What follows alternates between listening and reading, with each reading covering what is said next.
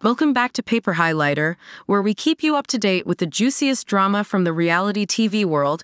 Today, we've got some major tea from 90 Day Fiancé before the 90 days. It looks like one of the fan-favorite couples, Ingrid and Brian, might be headed toward a serious breakup after Ingrid uncovers a massive lie that Brian has been hiding for years. Get ready, because this revelation could be a relationship ender for this international couple. Let's dive into what happened and how it's about to change everything for them.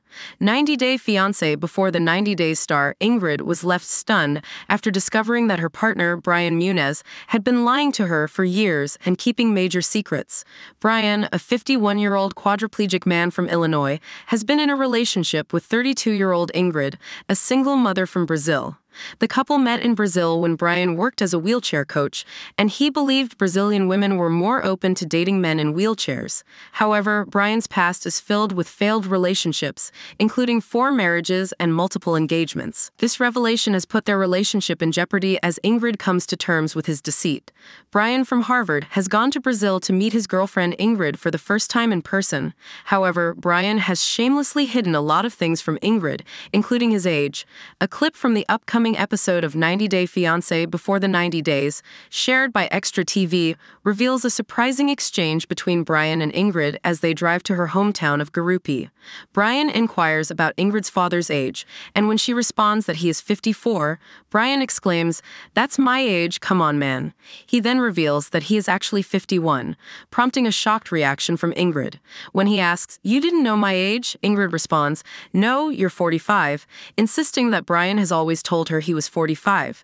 This revelation leads Ingrid to accuse Brian of lying about his age. Speaking to the cameras, she expresses her disappointment, stating that she thought she knew him very well. What Brian's real age means for relationship with Ingrid. Brian and Ingrid had been communicating online for 2 years, during which Ingrid was confident that Brian had told her he was 43 when they first started chatting.